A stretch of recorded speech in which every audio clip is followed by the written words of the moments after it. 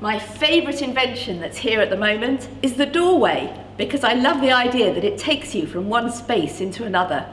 And I also like the idea that it's empty space, so the invention is the thing around it. And you're sure to have one near you somewhere.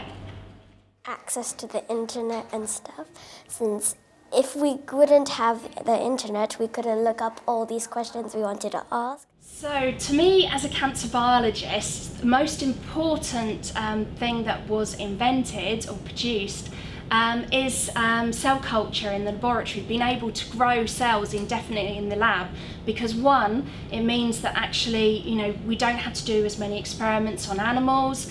It means that we can do a lot of work beforehand.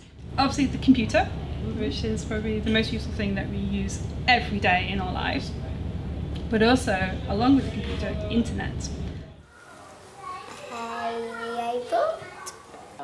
Electricity. So I think probably I would come down on the antibiotic, and then thinking about how engineering and materials have been developed so that antibiotics can be given and released into the body in different parts over a period of time. I think it is the world, because if we didn't have the world, we wouldn't be here right now. One of the best inventions that we ever discovered was the microscope, because it opened our eyes to a whole world of small organisms that we didn't even know existed, and it sort of revolutionised our understanding of disease and the way that we treat diseases.